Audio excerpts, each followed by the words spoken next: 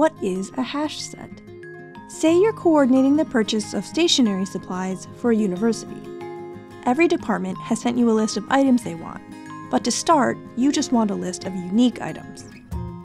You wouldn't be able to use an array list for this, as it allows duplicate values to be entered.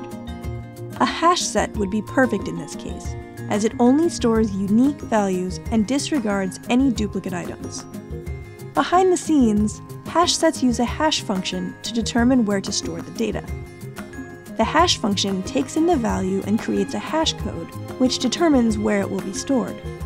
If there isn't a value already in that location, then the value must be unique and the hash set will store it. If there is already something stored at that location, then the value must be a duplicate and won't be stored.